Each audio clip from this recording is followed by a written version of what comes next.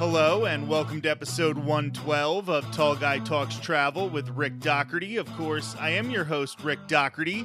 On today's show, Sarah Says will be returning to finish the conversation we started in episode 109, which aired for the first time on March 2nd. There's a lot that is wrong with Tomorrowland in both Disneyland and Magic Kingdom in Walt Disney World. With Tron coming to WDW, it's making some of those problems more glaring. Sarah and I will go over those issues in excruciating detail. Before we get started, we only have a few more days left in our fundraising drive for Boys and Girls Club locations in the Orlando area. We're asking for $20 gift cards to Dick's Sporting Goods or Five Below to be sent to Orlando Ball Drop 1971 at gmail.com by Monday, March 27th. A lot of us have put down money this month on basketball brackets or for fantasy baseball teams. Yes, we love theme parks, but many of us also love sports. Let's light that passion in a new generation of kids. Earlier this week, we already passed the $700 threshold. If 15 people grab a $20 gift card for Dick's Sporting Goods or Five Below and send it to Orlando Ball Drop 1971 at gmail.com, that will give us $1,000.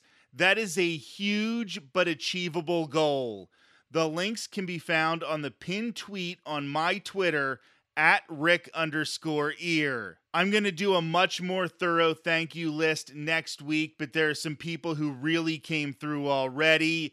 Leah is the twin sister of our good friend, the Sarah Enigma. She was also the very first person to send us a gift card. Justin Monorail is the host of the Passholder Lounge podcast, but we don't consider ourselves competition. We're part of the same community, and Justin made a big donation. Adam of the Mouse and More podcast also came through by helping us get a bunch of balls.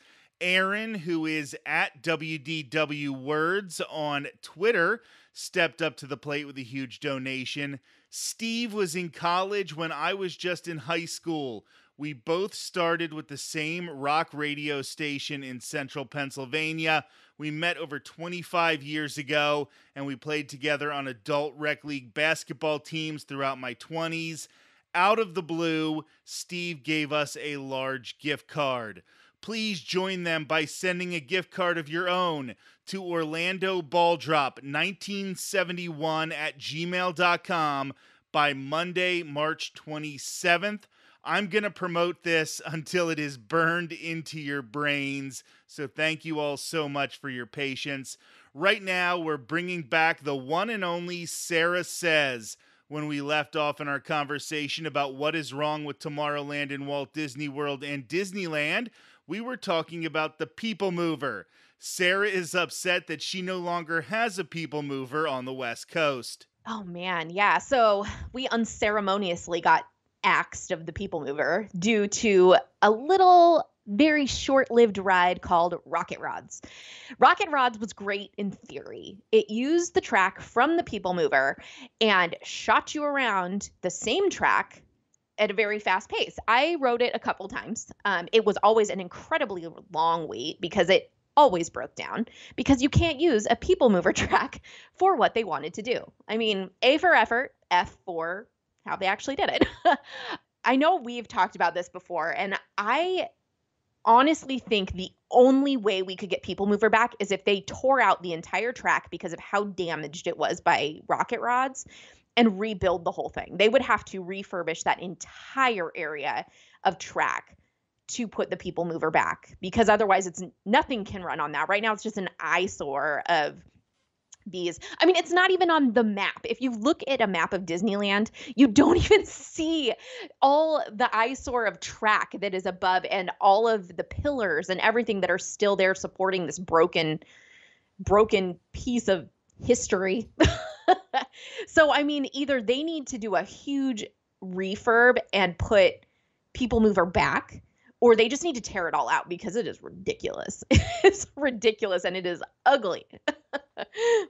So I think this is such a tough decision for Disney to make about Tomorrowland because it is a ride that once people get into Disneyland and they ride it, they will love it. But it is not going to bring one new customer. Nobody is going to say the people mover is why they went to Disneyland on a Disneyland vacation. Right. So if I'm Bob Iger and I run Disney, which the good Lord willing, one day I will run Disney. Actually, I have no desire to do that whatsoever. That was completely and totally a joke. I don't know if I would put forth the economic investment that it would take to do this the right way. So I don't know if we do ever get it, but there have been hints, there have been talks. So maybe we do get it. Disneyland is a whole different beast. It is not just vacationers. They do have to cater a little more to the annual pass holder. Magic Key, the new annual pass system, has not been popular with the Disneyland regulars. So maybe this is a way that Disney can sort of throw them a bone. Like, hey, you don't like the annual pass system, but did you know that you're getting the people mover back? And then that would excite everybody for a little while and Twitter would calm down for a bit. Well, that is a whole other episode that I can tell you the background on what they're thinking about pass holders at Disneyland. Yes, we could have a whole conversation about that. And maybe that is a good episode for some time in the future. The different ways that annual pass holders are treated at the two different resorts. But recently I was talking to, I always joke with you that her name is Canada Sarah, the Sarah Enigma who's been on the show. And she said to me, she's like, listen, I don't want to sound like a bad Disney fan, but what's the big deal about the people mover? I've never done it. And everybody says that they love it so much. And of course, my first reaction was get down here right now as soon as you can. Because you have to ride the people mover because it's the greatest thing ever. But when I was describing why I liked it, I didn't think I was going to be able to put it into words. I thought, well, it's something you have to experience. But then when I was talking about coming around that corner and seeing the reveal of Cinderella Castle from up at that level and going past Tron, first it was the Tron construction and everybody enjoyed going past the Tron construction, and now Tron is constructed and it just looks beautiful, and you go past this beautiful new ride, and then you go inside Space Mountain and you hear the screams in the dark from the people riding Space Mountain. It really is an awesome experience, and I was able to explain it to somebody when I thought this was something that you had to experience to understand. But I don't think you do. I think that this stands alone, and the People Mover is just a really, really good ride. It's not too hard to get the chance to ride it. You get great views, great pictures. If you're tall like me, you can kick up your feet and put them on the seat in front of you and just relax. You can be productive. You can feel like you're riding a ride and that you're not wasting your time in the theme park while also getting a much needed rest. I can't say enough about the People Mover. Now, a ride that I think is absolute garbage, and I just realized very, very recently that I do not like this ride at all. It took me a long time to come to terms with that, is Buzz Lightyear's Space Ranger Spin. There's a couple reasons I don't like this ride. One reason is there is an exponentially better version of the exact same thing at Hollywood Studios. When we talk about the version at Disneyland, there's a better version over at California Adventure in Toy Story Mania or Toy Story Midway Mania. That's basically a Toy Story themed shooting game, which is what Space Ranger Spin is at Magic Kingdom. I find that it breaks down a lot. I feel like the guns, for lack of a better term, are sticky. I feel like I'm dirty when I get off the ride. It is not well themed. It has a carnival ride kind of vibe to it. The only thing that's impressive about it at Magic Kingdom is the Buzz animatronic when you're in line and the Buzz animatronic at the end of the ride. Now, this is a little different in Disneyland and a little better in Disneyland. So why don't you describe that version of what is essentially the same ride? Yeah, I was about to ask you, is it the same ride but with a different name? Because I've never done Space Ranger Spin, but I have done Buzz Lightyear Astro Blasters at Disneyland because it either has a very long wait or it has no wait. But you go through because you're being basically recruited to be one of whatever they're called, rangers, like Buzz Lightyear. So as you walk through, it's like you're going through being recruited, and they do have a Buzz Lightyear animatronic, which is pretty cool. And then when you get on, you're fighting Emperor Zurg, and you have the blasters, and you can move the car back and forth, and you shoot, and you're basically just trying to get a really high score to be the best. Oh, Space Ranger, that's the word. The best Space Ranger in your little group. So yeah, I mean, to me, it's nothing like fantastic and wonderful. It's fun. And when you can actually hit great targets, it's great. But otherwise, it's loud. So the Disneyland version is better. You are able to lift up your shooting device. Oh, you can't do that on the other one? You can't do that on the one in Magic Kingdom. You kind of spin your vehicle around to point it at things, and it just doesn't really have the same vibe. I just don't like this because I feel like there is something better in the same resort. Yeah. I would much rather do Toy Story Mania, which is just another one of those S tier, maybe an A tier, but definitely right up there attractions. Yeah. Now I want to talk about something that's at both Disneyland and Walt Disney World, but does not appear in Walt Disney World's Tomorrowland, and something that I don't know if it fits in Disneyland anymore, and that's Star Tours. Gotcha. Okay. What are your thoughts on Star Tours being in Tomorrowland in Disneyland? It's kind of hard for me because I can experience Star Tours anytime I want in Walt Disney World. So when I'm at Disneyland, I never even think about it. I think I've done it once at Disneyland. It's the exact same experience that it is in Walt Disney World. It's not the future. Literally, those movies start a long, long time ago in a galaxy far, far away.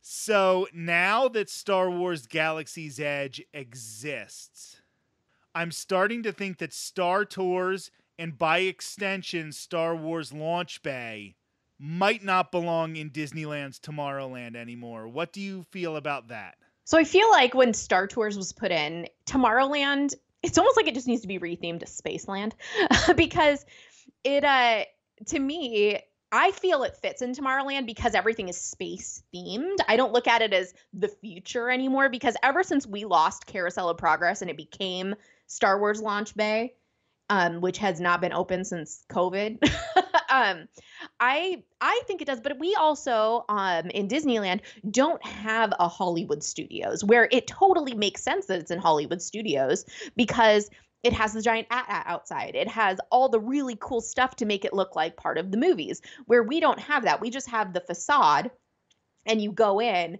and as you're walking through the line, you get to see C-3PO, you get to see R2-D2, and it's not as blatant as what it is out front as it is in Hollywood Studios.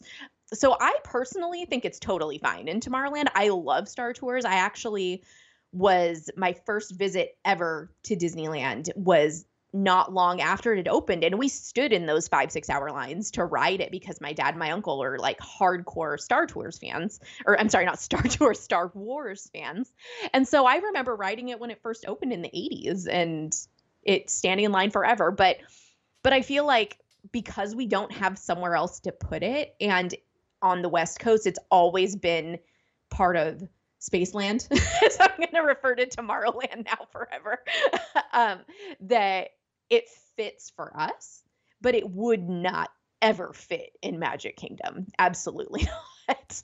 It sort of has the same problem in Hollywood Studios, where now that Star Wars Galaxy's Edge is there, it feels a little redundant. And I do understand that original version that opened in the 80s, like I remember when Star Tours opened back then at MGM Studios, and it was a must ride. It wasn't Yes. 3D. It didn't make you sick in your stomach every time you Mhm. rode it. And it was a much better version, in my humble opinion. Yeah. However, you are more of the Disneyland connoisseur, so I'm going to accept your opinion on this and say that it gets to stay. What do you feel about Launch Bay then? Launch Bay needs to go. It is such a waste of that building. I'm not gonna lie. I think it was a good idea when we were waiting for Galaxy's Edge to have Launch Bay there, but now Galaxy's Edge is open. And now it needs to be used for something else. I mean, it was a bummer when they took Carousel of Progress out, because that was kind of a cool thing that was in both. And now it's, I mean, gosh, what have I seen it turn into? Was Carousel of Progress. Then it was something else where they had this like House of the Future inside of it for a while that was sponsored by Microsoft. And you went in and you could like have touch screens on your house and weird things like that. And then it turned into Launch Bay. And basically been going in.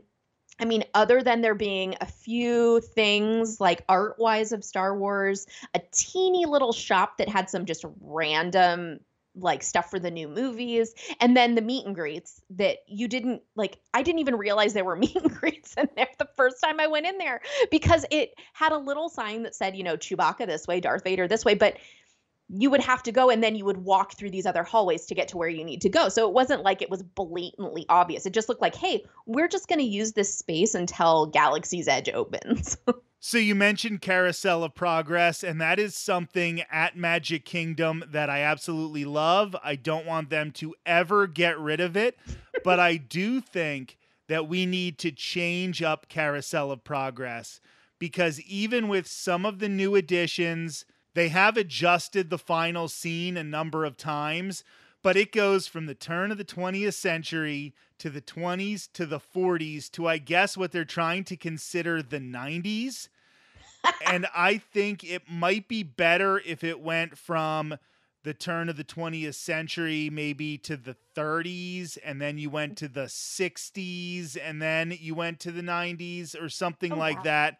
And when they created that last scene, a lot of those things were fairly current and we didn't know how they were going to age.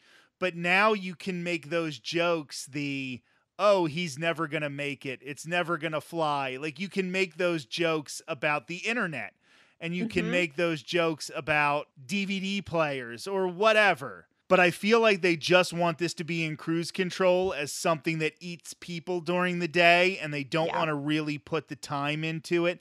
And it deserves it because it is Walt Disney's Carousel of Progress. It was Walt's idea for the 1964 World's Fair, and they should really give it the love it deserves. I've even heard people saying, why don't you go from the turn of the century to the 20s to the 40s and then just end with the moon landing and have that be the progress that gets covered there? And then you're not trying to show things that are modern, but you show like this pinnacle of the contributions of humans towards science, that one moment that literally we call it a moonshot moment where society achieved this huge thing.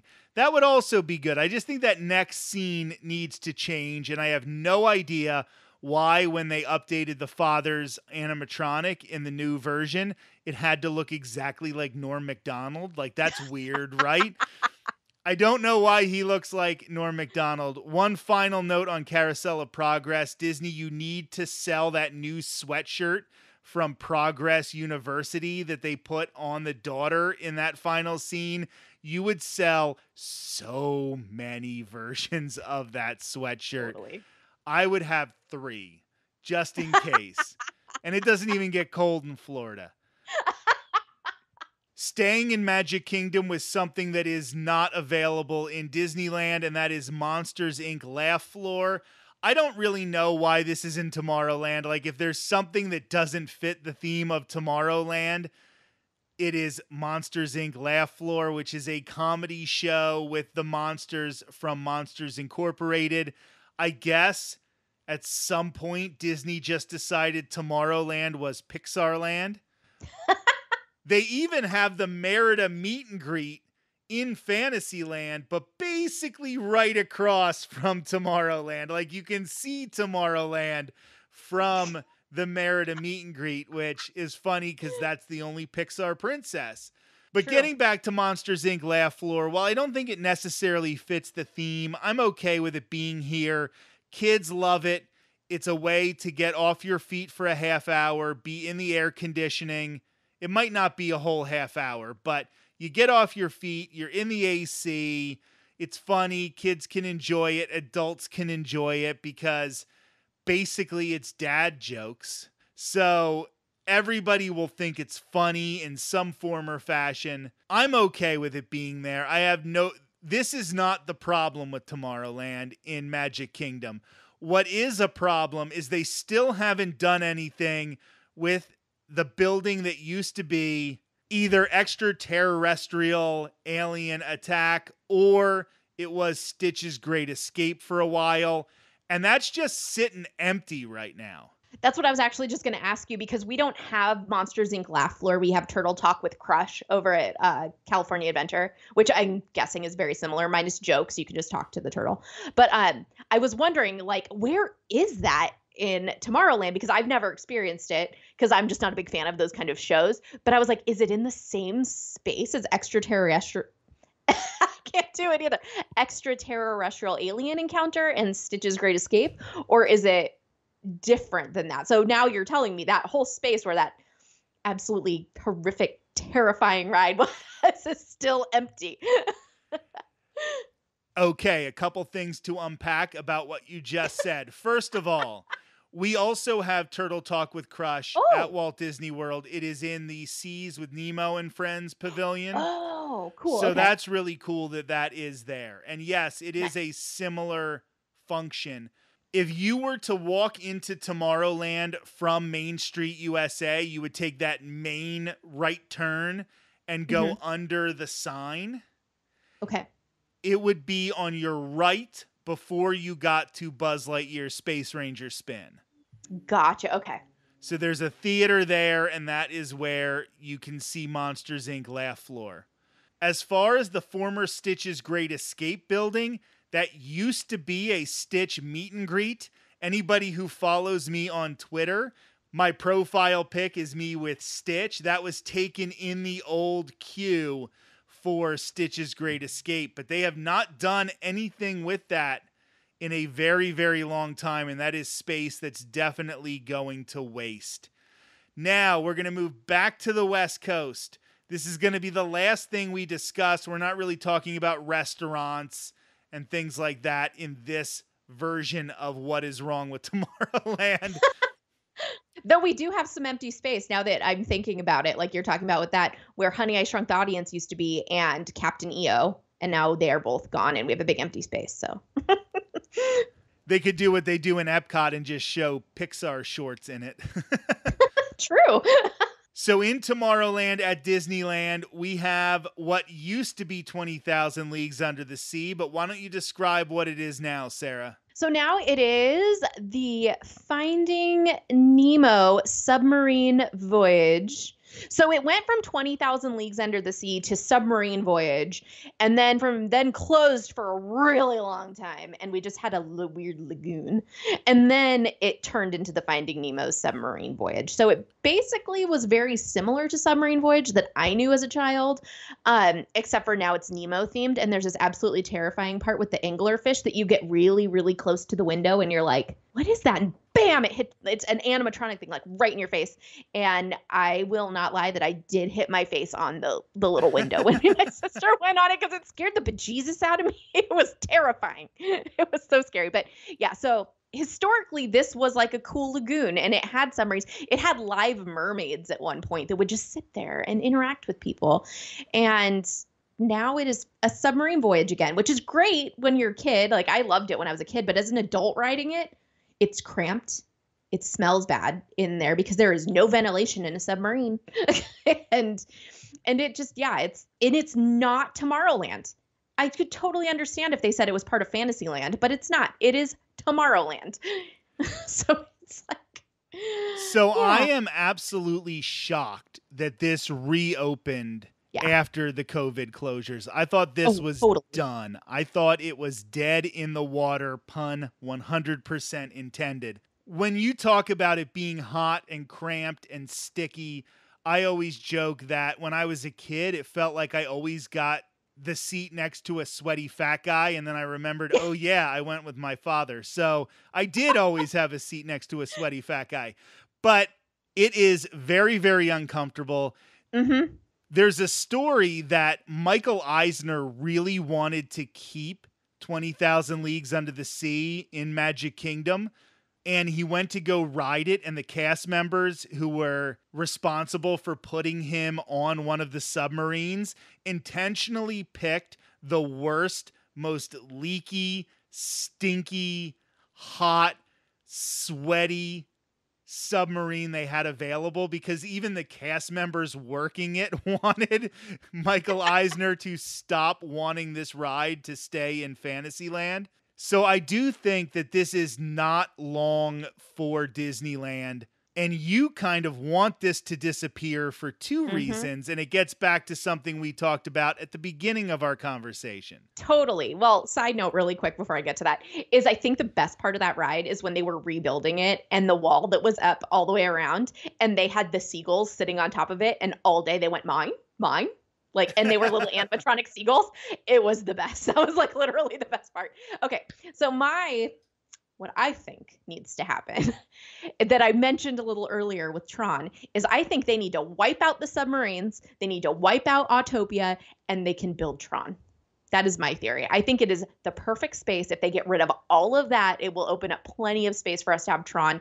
It will fit with the Tomorrowland theme. And you won't have two weird attractions that aren't really that popular anymore, aren't a COVID risk or illness in general risk sitting in a tin can.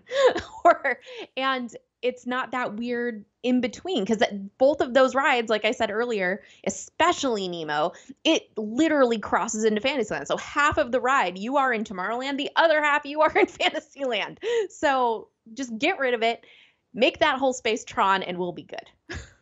And I guess we didn't mention the monorail, but the monorail is perfect. That new 100th anniversary wrap is just gorgeous. Chef's kiss, no notes on the monorail in Tomorrowland at Disneyland. Sarah says, thank you so much for being here. This was a great conversation. I think that a lot of Disney fans are frustrated with Tomorrowland in Disneyland and Walt Disney World. So hopefully they got the chance to vent a little and daydream with us here on the podcast. Yeah, no, I think that's great. And hey, if you have any great ideas, you should tell us on Twitter. We could do another episode about it. But no, thank you for having me. This was a great one. Like, comment, and subscribe. Like, comment, and subscribe. After the beginning of the calendar year was so busy for Sarah Says, it has been great to have her back on the podcast for some interesting talks. She will be back next month so that we can finally take a deep dive into World Showcase in Epcot. I've been wanting to really discuss all of the ins and outs of World Showcase for over 2 years of this podcast. Find Sarah Says on Twitter at Sarah Says 84. You can follow me on Twitter at Rick_ear, Instagram at Rick Doherty TGTT, and TikTok at Tall Guy Talks Travel. Please also make sure to subscribe to the Tall Guy Talks Travel with Rick Doherty YouTube channel. We're getting a lot more views than we have subscribers, so it would really help us if we could fix that and get those two numbers looking a little more similar. Of course, we're also collecting those gift cards to buy basketballs and soccer balls for kids. Before Monday, March 27th, please pick up a $20 gift card to Five Below or Dick's Sporting Goods and send it to OrlandoBallDrop1971@gmail.com. We've already started picking up the balls, but we would love to top the $1,000 mark. It would go a long way to showing that Disney adults are not just spoiled brats who spend all of their time in theme parks. We actually get together as a community and we try to help kids. We try to help our community. It is well within our reach to get that $1,000 goal. Thank you so much to everybody who has already donated. This has been episode 112 of Tall Guy Talks Travel with Rick Doherty. Join us next week when our other magnificent Sarah will be returning to the show. The Sarah Enigma is going to talk about attractions at Magic Kingdom and Walt Disney World that have minimal waits. What rides are worth the quick queues and which rides could be a walk-on and still not be worth it. Find out next Thursday. Until then, have a great week.